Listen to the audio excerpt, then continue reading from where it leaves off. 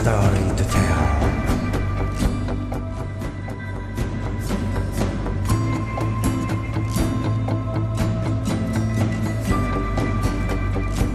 Behind every military aircraft that entered production and service was numerous failures. It may be due to the project's ambition too much, beyond the technological capabilities of the manufacturer at the time, but for the YF-23, it was a pity. The YF-23 possesses non-traditional breakthrough features and design, but unfortunately, this aircraft was prematurely killed by the rival YF-22 Raptor.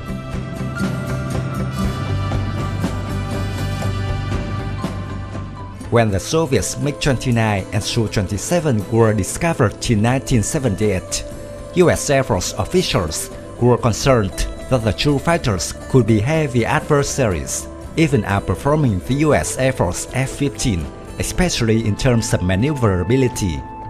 To maintain absolute advantage of the Air Force, the Pentagon has ordered many other countries' defense contractors to research and develop a new aircraft under the program Advanced Tactical Fighter. It must meet requirements such as high survivability, supersonic cruise speed, be able to operate covertly, reduce radar reflection, and reduce maintenance costs. In July 1986, after considering the detailed project of the contractors, the Pentagon selected only the last two prototypes, Northrop Grumman's YF-23 and Lockheed Martin's YF-22. Basically, both versions of these fighters were built with high stealth capabilities. As a result, the YF-22 was the winner and became the current F-22 Raptor in the US 5th generation fighter family. So, what was the failure of the YF-23?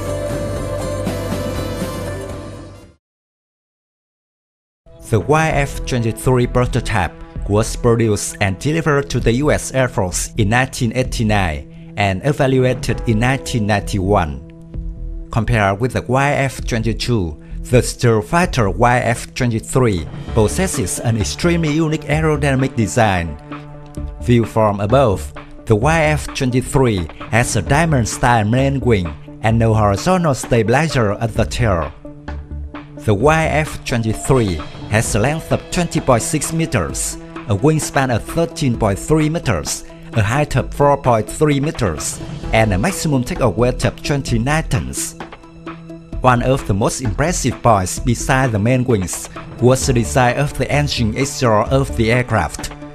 Accordingly, instead of facing sideways like the traditional engine, the exhaust rings were directed upwards, providing good infrared shielding. The jet exhaust was covered with an insulation material developed by Allison, which prevents infrared detection from behind. The flight control surfaces were controlled by a central management computer system, raising the wing flaps and ailerons on one side and lowering them on the other provided door.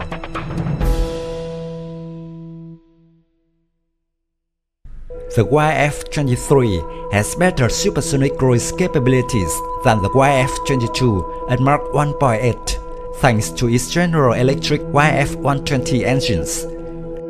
Northrop analyst Barry Watts says that, even equipped with lower-powered Pratt & Whitney YF-119 engines, the YF-23 was still capable of supersonic cruise at Mach 1.4. In terms of range, the YF-23 was also more impressive than the design of Lockheed Martin when it had a range of 4,500 kilometers, larger than the 3,200 kilometers of the YF-22. The YF-23 could carry a variety of weapons available in the US inventory, and it also had modern avionics that could be operated in all weather conditions. Its stealth was also impressive, thanks to its radar absorbent coating to avoid enemy detection and pursuit.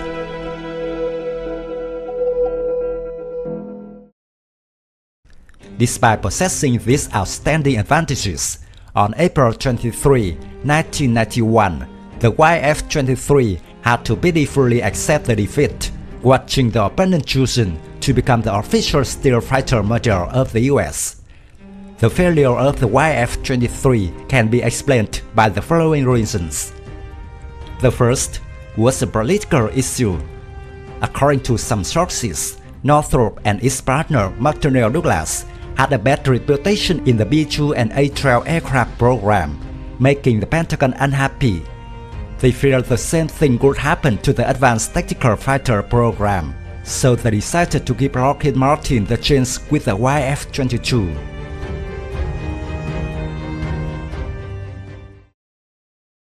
The next reason was a vision in the design of stealth fighter.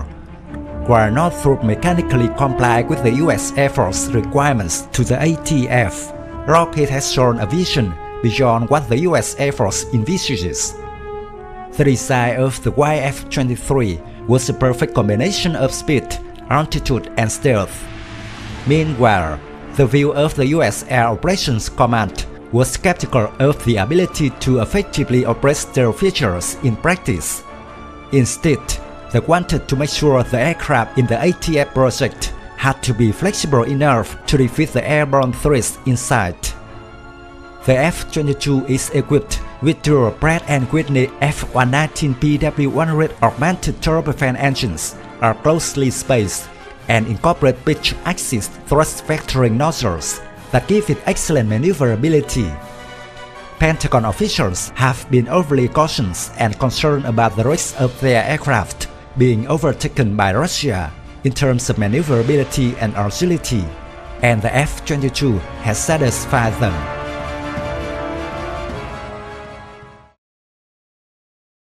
In addition, the reason the YF-23 was not selected was the issue of the US Navy. Although not participating in the ATF, but the US Navy still had the right to choose the winner. At that time, the Navy was pursuing the Navalized Advanced Tactical Fighter program. According to Sir Merlin, head of the Lockheed Fighter project at the time, they attempted to come up with a naval version of the YF-22. A plane looked like a bizarre hybrid of a Raptor and F-14 Tomcat with variable geometry wings. That was also what the US Navy expected. Of course, the YF-23 didn't appear to the US Navy officials. However, the US Navy was later forced to cancel the NATF project in order to participate in the Joint Strike Fighter program. Some naval officials have expressed bitterness about this choice.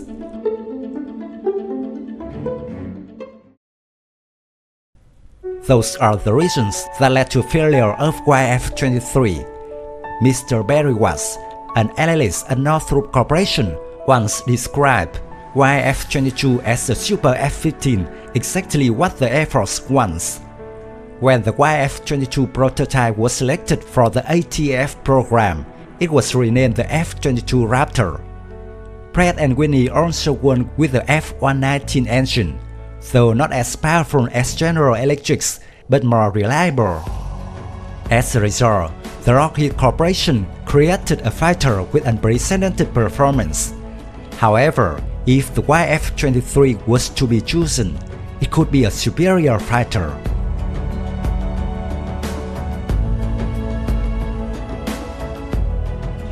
My video of YF-23 ends here.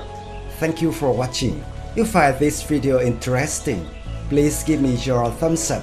Don't forget to subscribe to support the channel. Goodbye and see you again.